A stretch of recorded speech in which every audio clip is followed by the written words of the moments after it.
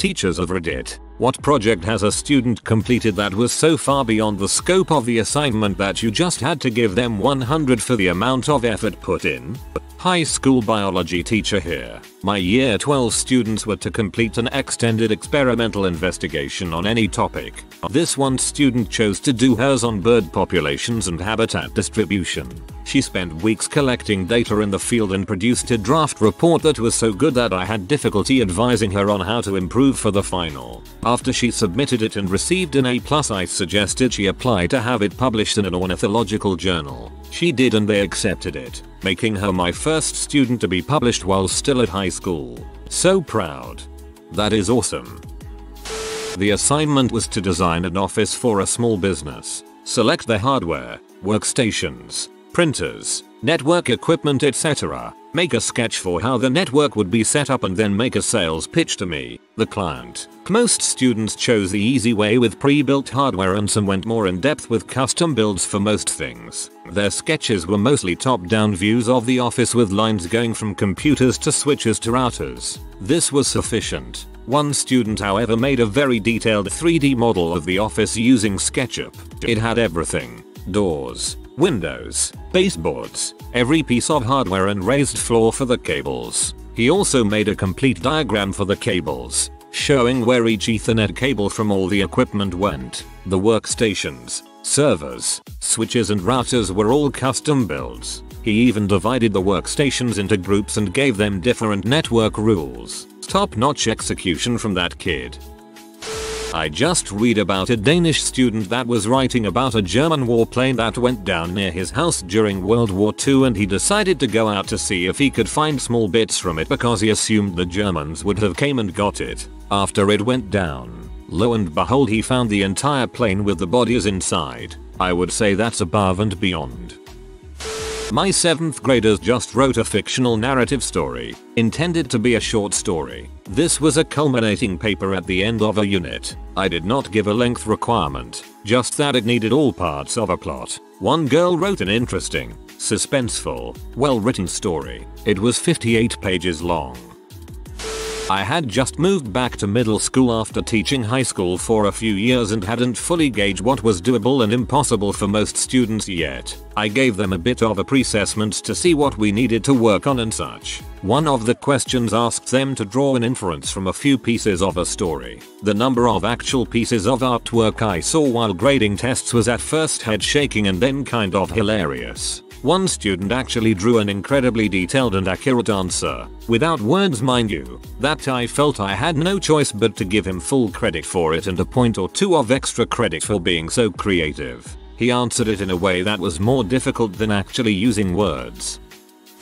6th grade class. Assignment was to redesign packaging for a product of their choice. A student designed the packaging, tracked down the factory of the original product, they were a local small business, and worked with their design team to actually manufacture their package. The marketing team was so impressed with her initiative that they used it for a limited edition run of a product. But the day came to turn in the project and I said, "Holly, where's your assignment?" and she said, "Aisle 12 of the drugstore." Probably had a huge parental time investment as well. Anyway, that must have been a really good experience for the child.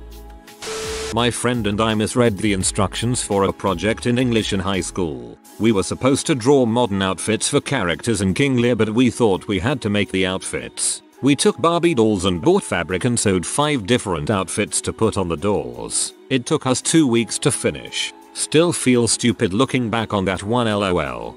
Don't write that kind of story and not tell us the reaction. I had a 2nd grader research, demonstrate and write a 5-page report on Fibonacci numbers. I was completely amazed by the kid all year long and how hard he worked. His teacher this year cannot be bothered to push him and he's already starting to hate school because he's bored.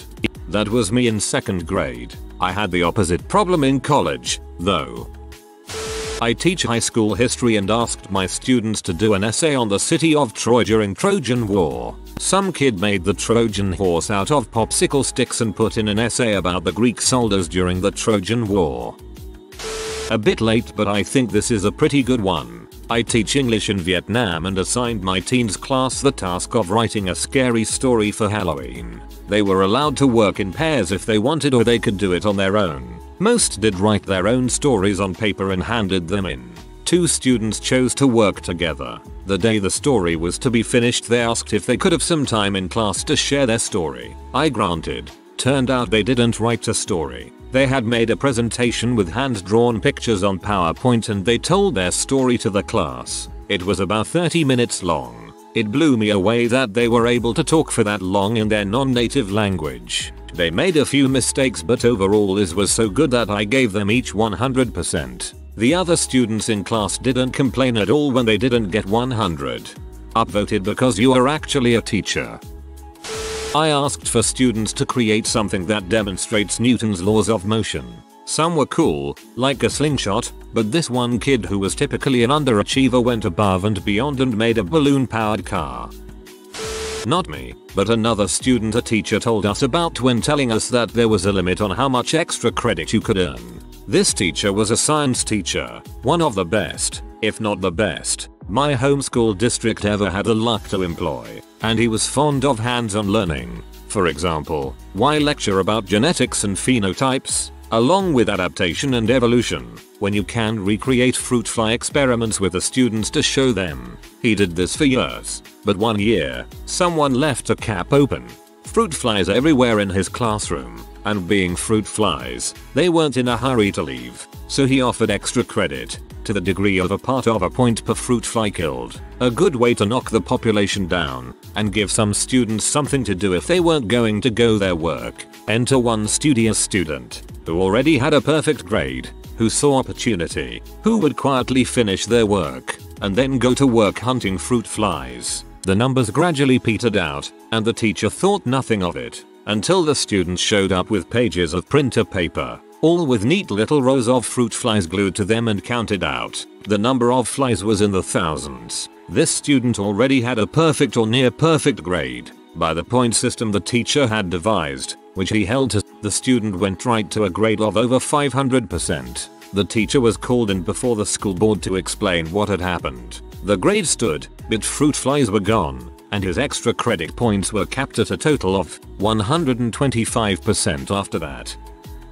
I got the exact opposite of this from a teacher once. We were doing reports on different historical figures and I had chosen Amelia Earhart. We were encouraged to do anything we wanted to make the report interesting. So, me, second grader, wrote 2 pages front and back about her life, history, stuff she did outside of flying, etc. And I cosplayed her, had the leather bomber jacket, the pants, an exact replica of the pilot hat and goggles she wore, everything. Everyone else in my class basically just turned in a couple of paragraphs, and even my classmates were amazed by how much work I put into the project. Teacher gave me a 99%. I would have been fine with this, but some of my classmates, on hearing the announced score, actually demanded to know why I didn't get 100 because I had gone so far above and beyond. Teacher's response: I don't give 100s, because no one is perfect. The fact that I still remember that incident so clearly almost 30 years later probably says how fair that felt.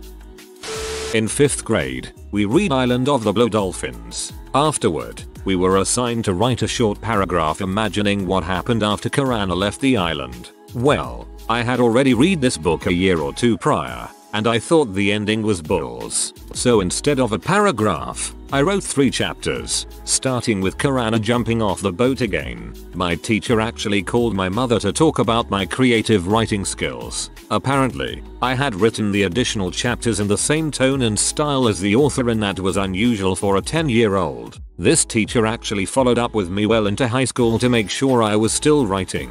Meanwhile, I just thought Karana should never have left her dang island. I learned a life lesson about this question in 11th grade. The project in math class was to take a given amount of paper and build a 3D object of maximum volume. The second best entry took maybe 2 hours. One team put theirs together during the break period immediately prior to class. I led my team and worked 40 hours. We skipped the paper and switched to poster paper. With a little math, I designed a icosahedron, 20-sided die, and wasted no more than 1/2 square inch of material. I had the teacher's husband cut up some balsa wood for me to create reinforced edges. We glued the edges and faces together, making a solid object. Then we taped each edge, put in the numbers 120 in the correct order, and painted the entire thing. In total the volume was double the second place team. It was so over the top that the teacher asked to keep it to show off to future students. We got a 103% on the project and several other teams got 100%. The lesson is, if you are going to put forth extra effort, then make sure that the reward is worth the effort. We got a 103% on the project. I see you rolled a natural 20. Not a teacher but a guy who got a 100%. In high school I took drama 1 my sophomore year. The second week of school we had to do a lip sync to a song of our choice. We were graded on accuracy of lyrics, commitment to the singing dancing, entertainment value, and maybe 1 or 2 other things. I was on the water polo and swim team and really lean, and of course had a speedo. I did a striptease to Bloodhound Gang's Bad Touch. Our teacher wrote about a half page of feedback for everyone that did the assignment. Not me. All I got was a 100 and a single sentence. Probably the less I say, the better. You, my friend, have balls. And the teacher saw their outline. Sorry, not a teacher, but last year for a history project we were required to dress up as an important historical figure, write a 10-page biography of them, and give an 8-minute first-person speech on it. I chose Queen Mary I, and I spent roughly 20 hours sewing a dress that was as accurate as I could. The skirt was floor length and took over like 12 feet of fabric. The bodice was stuffed with stiff fabric and had a lace-up back to mimic a corset, etc. All my friends wore sheet togas. I gave my high school students a test where they had to show they knew definitions of words. They were allowed to draw pictures to help explain the definition. One kid obviously didn't study, so for the word writhe he drew a picture of Mike Tyson with a speech bubble that said "writhe and beans." I had to give him a few points for that answer solely because I laughed about it for hours. I spelled choir as choir on a spelling test once because I drew a total blank on the word, despite being a member of a choir at the time. Looked it up in the dictionary later and got the credit for the alternate word. Not a teacher, but something I did that went beyond the scope of the project. It was 8th grade music class and our music teacher told us to choose a song and then, after listening to it, write out what we hear without using traditional music notes or scales. Most of my classmates used dots and dashes for their songs to mark out the beats of the song they chose. Most of them chose short, 2-3 minute songs. I basically took the instructions literally and tried my best to draw out exactly what I heard. I chose an instrumental piece that was 5 minutes long, giving each instrument a different color and shape, and then drawing out each instrument's part, making sure that each part was drawn to match up exactly where it was amidst the other instrument's parts for every second of the song. The whole thing was spread out across 10 pages of horizontal A4 paper and took 3 days. I was one of 2 people that got an A+ for that project.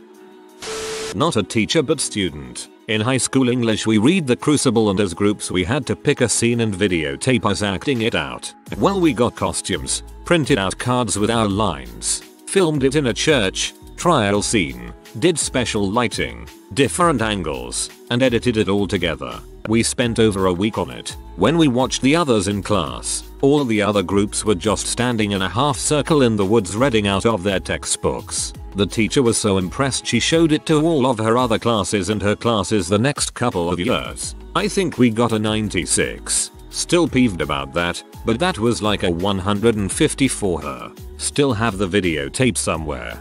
I wanna see it. Not a teacher but in college I made a promotional video for my uni as an assignment for marketing assignment. The teacher didn't like it much, gave it 82 out of 100. Week later admissions officers contacted me for permission to use the video in their official promotional campaign. That's great. Total burn on the professor as well. Not a teacher but in 8th grade we were doing a book over the Great Depression and we had the choice of doing 2 of 9 projects given to us. One kid thought all of it was bull and just decided to write an 100-page alternative screenplay on the book with directions, instructions for effects and stuff. I'm not sure if the teacher even read the play though. Do you know if the student asked in advance if it was okay or did he surprise her on the due date? It was a project on modern culture. One girl did an entire documentary on makeup styles, research all the brands, the original ingredients and designs. She interviewed men and women who were teens in the different decades. She explained how the chemistry and society influenced makeup colors and style all the way to the late 90s. She even did a montage of the styles on herself. What made it even better was that she only used an iPad and free editing software. That sounds really creative. Armaku Prediction would love it.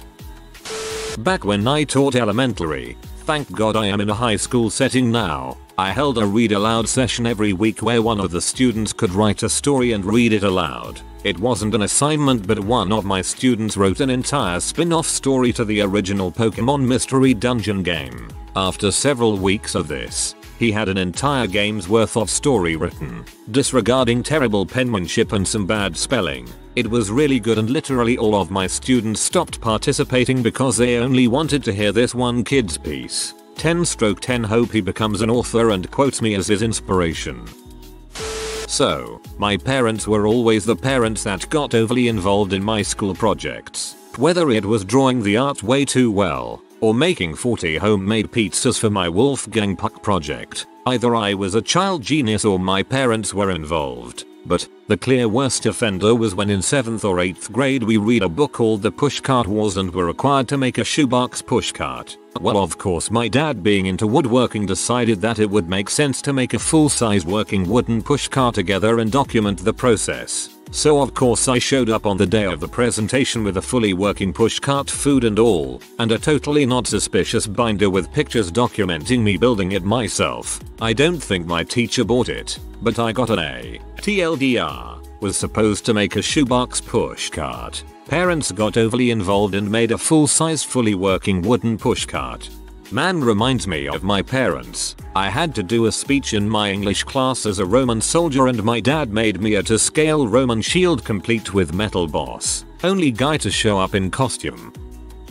We had to create a dystopian society for English while in high school, or as my buddies and I decided, a left-handed utopia. All the other groups did basically the same idea. We were the different ones and did not take the project seriously at all. We had to create names for our characters, so we used horrible puns, had a wonderfully drawn propaganda poster, and a list of all the rules. Our idea was simply, left-handed people now rule the world. All group members were southpaws and loved the idea. I remember our teacher came to ask if we needed any help with our world building. Here are our character names. Turned around and walked away. She even said we had the most creative world. Slightly relevant, but Link not being left-handed in Bot 1 made me feel discriminated against. Okay, not relevant at all, LOL, but at least I rule a part of the world in your scenario.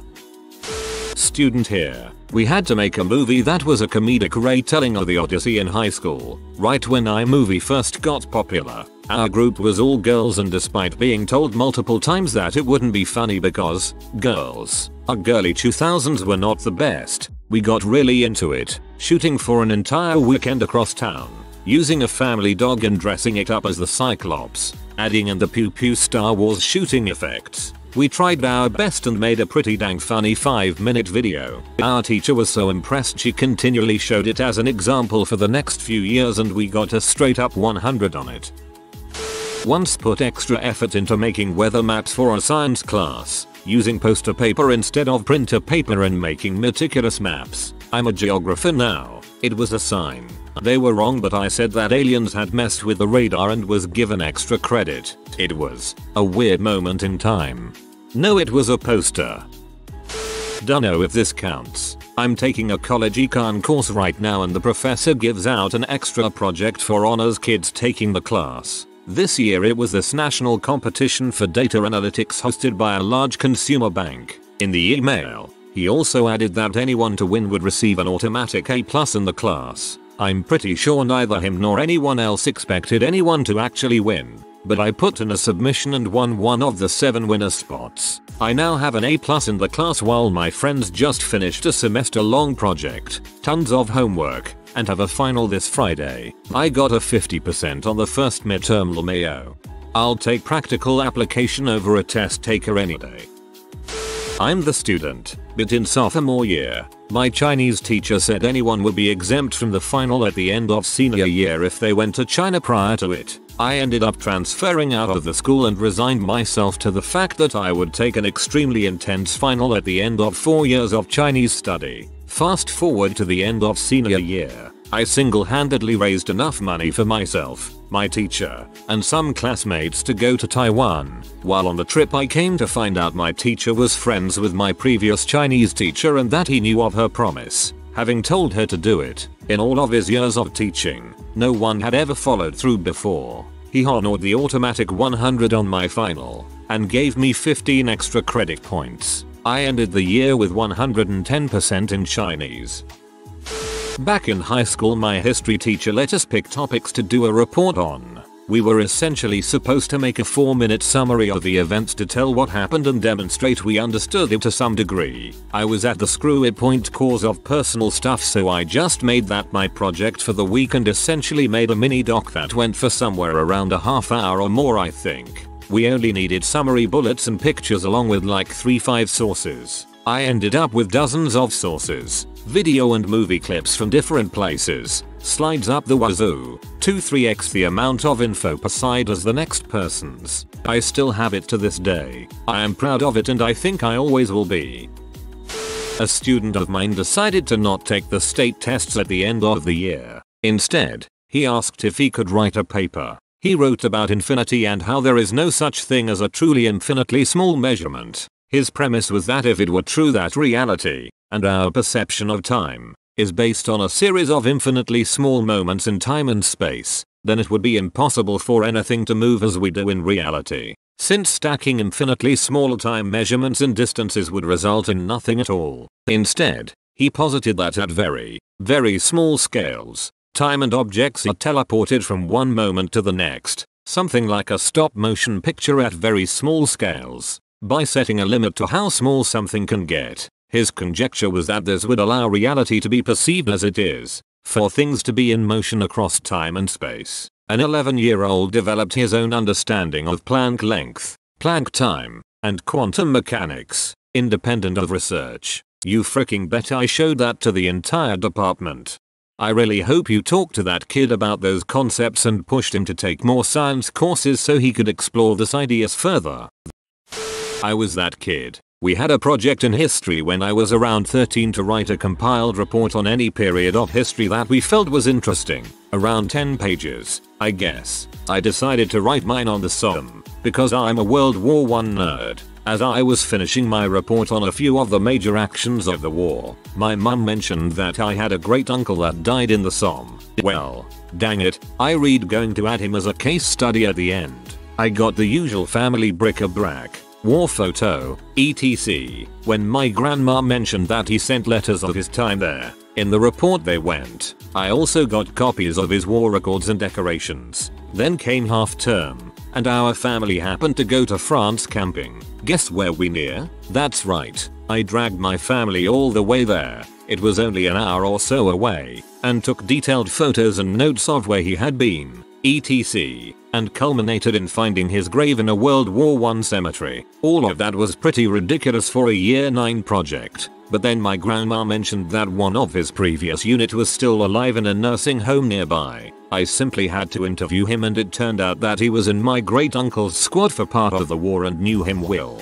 He had loads of anecdotes of the battle and of him, and I made copious notes of our interview. I handed it on to my teacher and he was floored. Got 100% on the project, because I turned a 10-15 page report into a 100+ page epic with actual on the ground research. Our school had a prize day at the end of the year, mainly for sports and music, and my history teacher actually commissioned a prize specially for me. It was for all academic subjects for work that exceeded expectations, or something. Only worth a £30 book voucher, but a nice thought. I still stayed in touch with and visited the veteran until he died in 2007. He was a super nice guy and had an awesome family. I still love history, but don't do much with it anymore. If you are new to the channel, you can subscribe. I publish new videos every day. Until then, check another video.